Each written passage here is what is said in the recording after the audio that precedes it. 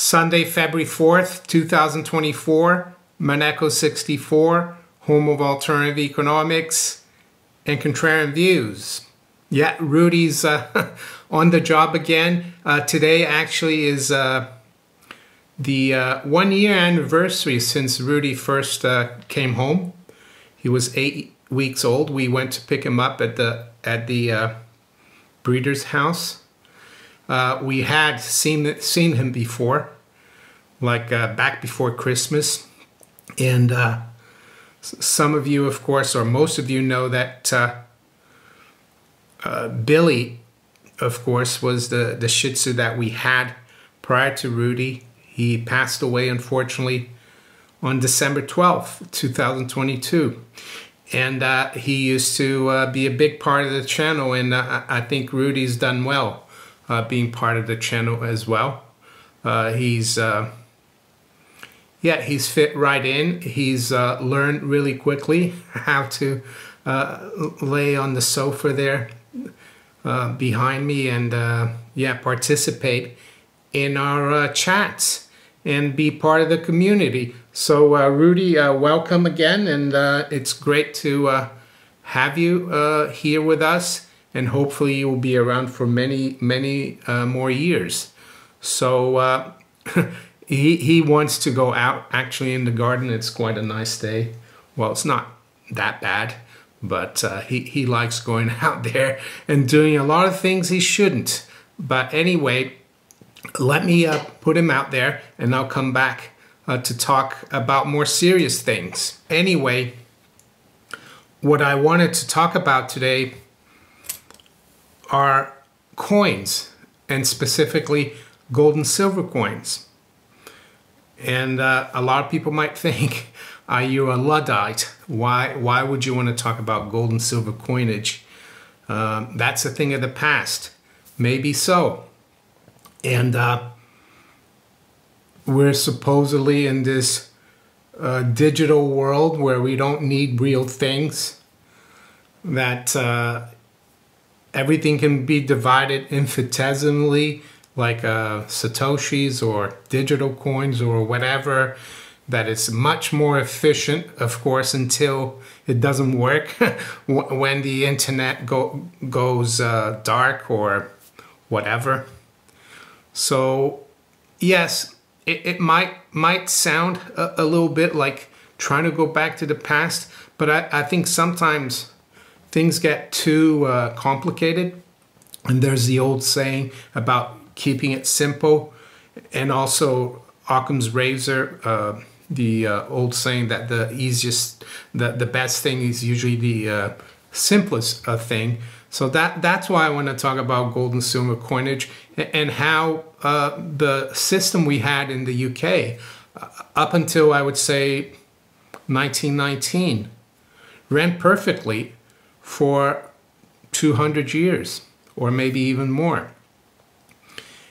And I hear a lot of people saying, oh, we couldn't use gold and silver.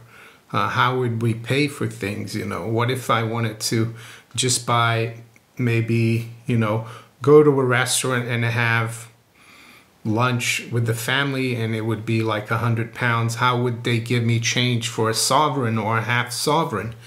And so on. And I was looking at my coins yesterday, my numismatic coins, that is, and some bullion coins. And I've decided to show you how they used to do it, how our great-grandparents and before them used to transact, and it wasn't complicated, and it was really, I would say, a very good system if you really look at it. So I decided to put these coins here, as you can see, together. And the coins underneath are the silver coinage, the sterling. And what does sterling actually mean? Well, sterling is the standard for the silver coinage that the UK had up until 1919. Coins of the realm that circulated as money and currency. And why 1919? Well, because up until because at the end of World War One, the UK unfortunately bankrupted itself to pay for that war, so it couldn't afford. It printed a lot of money out of thin air. It suspended the convertibility of gold as well during that war. So the government basically cheated, something that it usually didn't do in times of peace. But war, of course, and big crises give government an excuse to trample on the rule of law. And am I saying it was right what they did? I personally don't think so. I think, yes, unfortunately, trampling on the rule of law, how they did at the outset of World War One, is what led to the war being a lot longer, a lot more bloody and deadly. It totally bankrupted the country, of course. Well, put the country on the road to bankruptcy. I think it took just over 60 or 55 years in 1976 when the UK had to call the IMF. Of course, there was another war in the interim, World War II. But let's go through these coins then. So the bigger silver coin or sterling silver coin here is the crown. And the value, the measuring value of it, the unit of account of a crown was 60 pence. Then you have a half crown, and you can experiment at home if you buy these coins, weigh them, and you'll see that it's called a half crown because it's half the weight of a crown. So I think Rudy now, he wants to come back in. So give me a minute. Sorry for the interruption. Rudy is back in the room. He didn't want to go on the sofa. Probably better because his paws are not very clean right now. But as I was saying, yes, you can buy these coins. Where would you buy them? Well, one place that I like going to is the Peter Morris coin and metal shop in Bromley, southeast London. I'm not affiliated with him. I'm just a good friend. I've been going there for years. He's got all these coins if you're interested. Or you can look on eBay or elsewhere. There's loads of places where you could buy them, but I really trust Peter Morris. Yeah, try him out. But anyway, back to the half crown. So the half crown is half the weight of the crown, and of course its value of account is 30 pence. And then it gets a little bit like you might think, oh, why does it go down to 24 pence? Why a florin, which is basically a double shilling? Well, we'll come to that in a minute. But anyway, a florin is the unit of account was 24 pence. And then you go down to the shilling, which is about the size of a quarter, a US quarter, or a 1 Swiss franc silver coin, or even the current Swiss franc. So that's 12 pence. Then you get the sixpence, which is, yeah, six pence. And the threepence, or threepenny bit, which is 3 pence. I don't have any of the pennies or tuppence, but you could also argue that copper was important, but I'm just going to stick to gold and silver here. And just to show you how, you know, they could still mint these coins, it's doable. I've got here 2023 sixpence. It was a special edition by the Royal Mint. So as you can see here, the sixpence. And I've tested. It's the same. It's you know, it's the same size and weight as the old sixpence. So you probably wanting me to move up to the gold coins. Well, let's move up to the sovereign. That's the bigger gold coin. And we've got Queen Victoria there on the obverse. And the unit of account of a sovereign is a pound, and it still is to this day. The legal tender value or the face value of a pound of a sovereign is a pound, and then you have a half sovereign there, so that's half a pound. And a pound was 240 pence. So with this in mind, let's look at some scenarios in the real world today in the UK, how these coins could be used to transact, you know, be it at a corner shop, be it at Asda, be it at a restaurant, be it buying something for Christmas. So let's start from the bottom, the threepenny bit, the sixpence, and the shilling.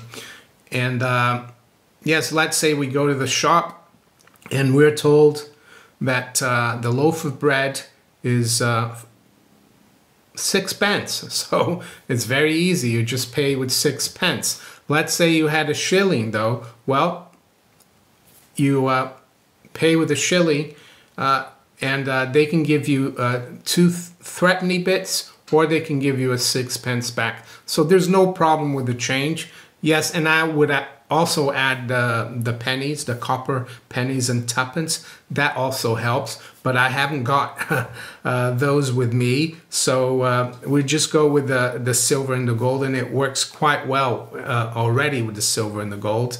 I think the copper coinage just complements it a little better, more exact. So no problem there. So now let's go to a supermarket and to do the week's shopping for, let's say, a family of 5. And let's say you spent £200, fiat pounds, of course. And let's say the sovereign right now is just under £400, but let's say it's worth £400. So it's half a sovereign. So there are several ways that you could pay for your supermarket shopping, your weekly supermarket shopping. So one of the ways is you could pay with 2 crowns, because that's 120 pence, and that's half a pound, and that's the equivalent of £200 today.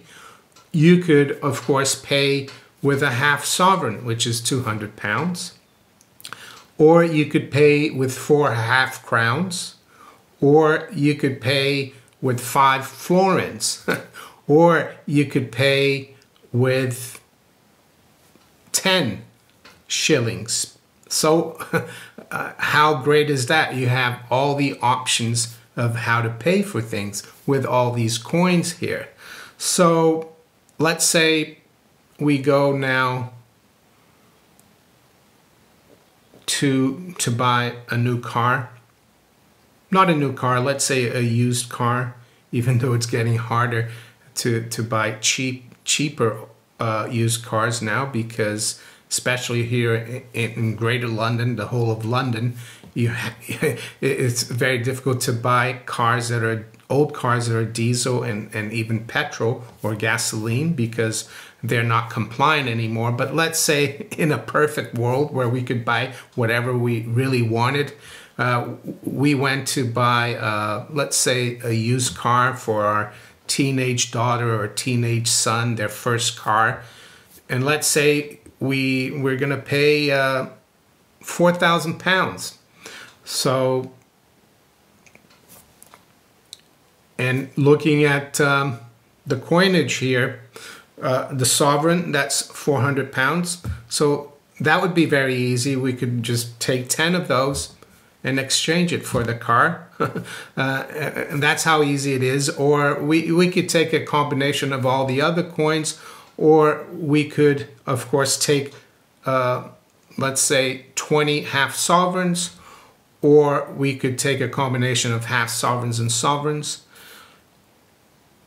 And you can see how it works. It's very simple. And I hope with this video that it proves to you that It's not complicated. It's just that we're not used to it anymore. And it was with this system that Britain, yes, went from pretty agrarian, fairly poor society, let's say in the 1700s, to probably the most advanced up until that point industrial society or economy that we've had by the early 1900s, and we did it with the gold and silver bimetallic system.